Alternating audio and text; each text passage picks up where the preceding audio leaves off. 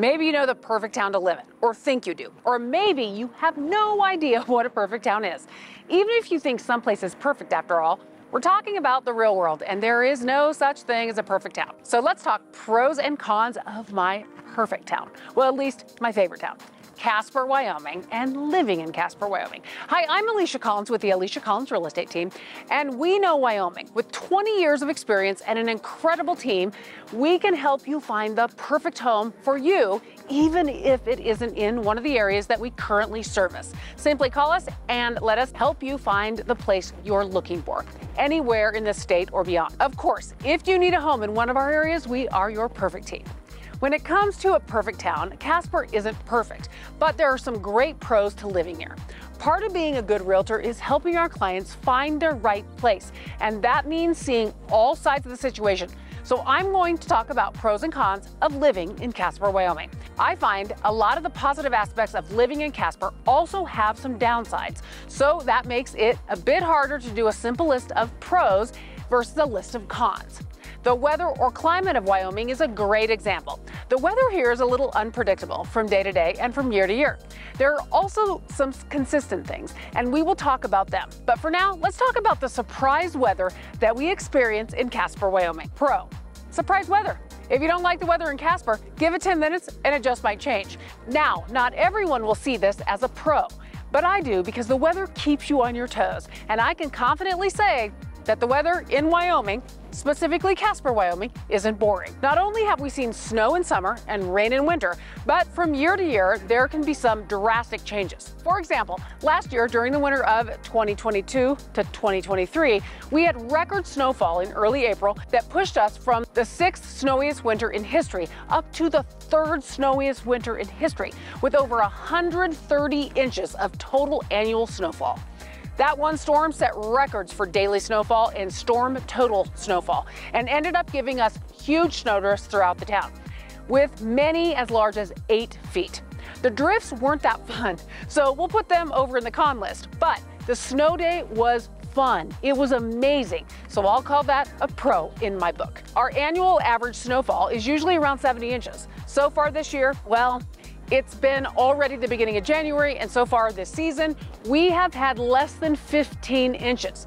Now, winter is technically just starting, so only time will tell, but this year is weirdly warm and dry. It has honestly been a nice change from our norm, but it's a little strange. The plus side, we experience a beautiful extended fall this year. That leads me to the weather pro. 4 seasons. Yes, sometimes the seasons are shorter than we would like, and some people joke that there's only 2 seasons in Wyoming, winter and construction. But we do have 4 separate seasons. Normally, the spring and fall seasons are a bit shorter than we would like, but we still get to experience the difference that each season brings. Summer brings fun on the lake, camping in the mountains, and floating on the river. Winter brings snow sports just outside your door, skiing, snowshoeing, and more. Okay, so those are both pros about the weather. But what about the weather cons? Remember the surprise weather? Well, that can also be a con. You may head out for your day expecting calm weather, and then it changes on you. And wind or snow or rain that you weren't planning on hits, and you don't have the right gear with you. If you are planning year to year and season to season, well, just look at this year's lack of snowfall, and you can see those planning for the winter of skiing are still waiting for their season to begin. So winter in Wyoming can be absolutely beautiful. However, another con that often occurs but hasn't hit this year is that Casper winter can sometimes be brutal. Sometimes winter in Casper seems to last forever. You'll survive at best if you're able to pick up a winter sport to make the time go by pleasantly. Driving on the winter roads in Wyoming can be less than fun, so make sure you check out my video about Wyoming winter driving for some tips to make it a bit easier. To live here in the winter means you're going to have to learn how to drive on the roads, whether they have snow, ice, or both. And snow isn't so bad most of the time.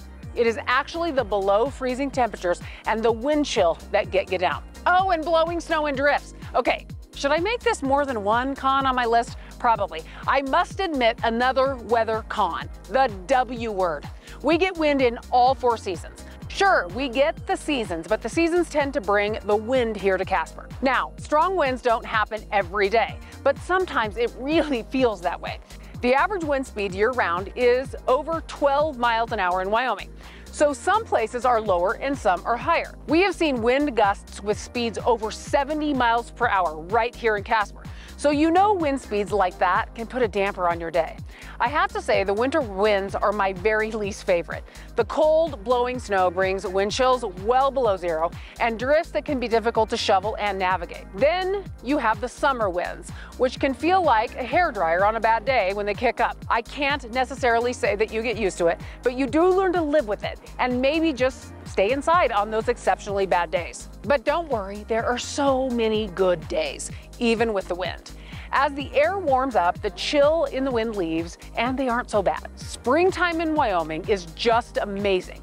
This year was also longer than normal, like the fall. So living somewhere is more than just about the weather and the climate. So let's look at a few more pluses and minuses that come along with living in Casper. One of the biggest pros of living in Casper, Wyoming is all the fun outdoor activities you can find. Something in every season and for just about everyone. Most people know that Wyoming is known for amazing hunting year-round, and we have world-famous fly fishing right in our backyard on the North Platte River.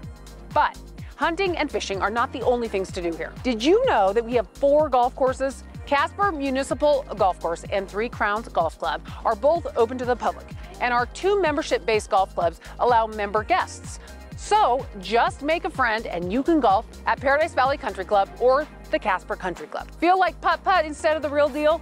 We have that too at Old Town Family Fun Center. If walking a golf course isn't your thing, then head to Casper Mountain and give hiking a shot. In the winter, the mountain has day and night downhill skiing and snowboarding at the Hogadon Basin Ski Area, or perhaps cross-country skiing and snowshoeing at the Nordic Trails Center. That only covers a fraction of the fun that you can have on Casper Mountain. Bear Trap Summer Festival with non-stop live music and wonderful outdoor markets and food vendors is always fun. You can always go camping or four-wheeling. Of course, you can camp and four-wheel in many places, not just the mountain. We are so lucky to have wonderful camping amenities at all of our reservoirs and many places to hike and camp that are off the beaten path. One of my very favorite things to do, both at the lake reservoirs and on the river, is to kayak. It can be peaceful or exciting, depending on where you go and what kind of wildlife you get to see. And I'm pretty sure I've missed something because we have so many things to do. Let's see. Hunting, fishing, kayaking, hiking, camping, four-wheeling, skiing. Oh, and I forgot the archery and skeet shooting. I'm sure you get the idea. There are many things to do. I can almost guarantee that if you are willing to try new things, you will always find something to do here in Casper, Wyoming. And if outdoor activities are not your thing, check out the brand new Casper Pickleball and Sports Complex with 8 pickleball courts, 8 batting cages, and many other amenities. Or visit the Casper Rec Center, Ice Arena, YMCA, or any of the many local indoor athletic facilities in town. Or try one of my favorite sports. How about some shopping? Another pro of living in Casper, Wyoming is that we have such a variety of businesses. For a small town, Casper really does have decent shopping. We have some amazing local businesses, regional chains, and big box stores as well. When it comes to local businesses, they run the gamut, from local sporting goods stores to fashionable boutiques, and from kitchen specialty stores to cowboy attire. Shopping in Casper can be fun. I like our cute little downtown with stores like Cadillac Cowgirl, where you can always find a cute outfit or 3, stop in at Floral Rhino or Mustard Seed for the perfect gift, and then Lou Talbert's Ranch Outfitters for a new cowboy hat or boots. I mean, what more could you want? If you really can't find what you want downtown, you can head to one of the big name stores like Ross, Target, or Marshall's.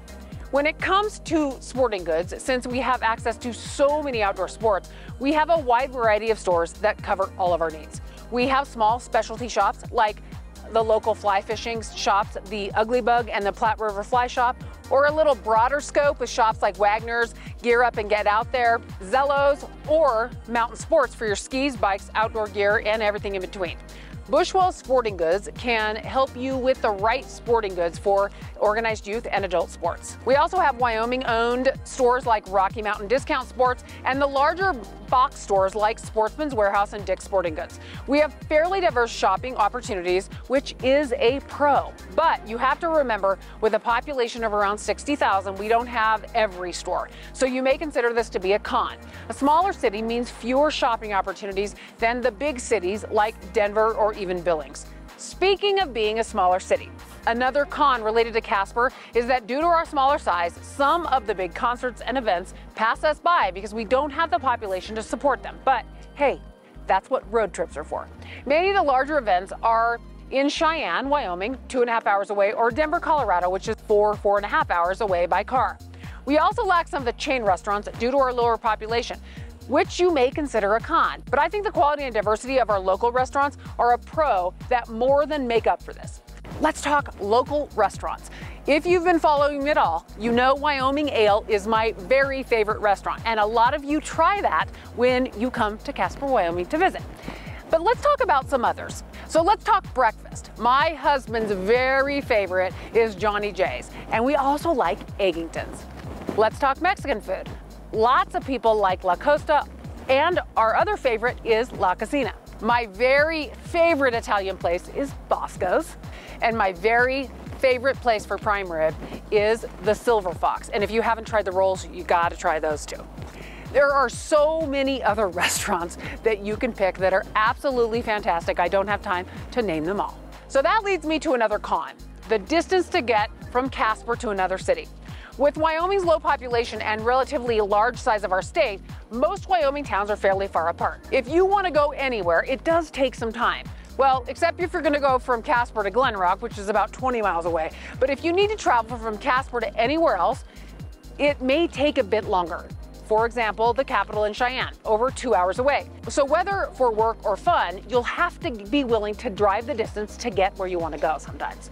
Now, I'm not sure if this is a con all on its own or part of the distance situation, but if you want to travel anywhere outside of Casper that is further than a few hours away by car, anywhere beyond an easy driving distance, flights can get expensive when flying in or out of our local airport, especially if you don't book it in advance. Having an international airport in Casper is a pro because it is very convenient and may cut your wait time in security lines. But due to the limited flight options, it may cost you more than if you were to drive to a nearby airport and catch a flight from a larger city such as Denver, Billings, Rapid City, or even Salt Lake City. Deciding what makes something a pro or a con is often about personal experience and preference. But when it comes to summing up Casper's good, bad, and ugly, I hope I've given you a good idea of what to expect when living in Casper, Wyoming.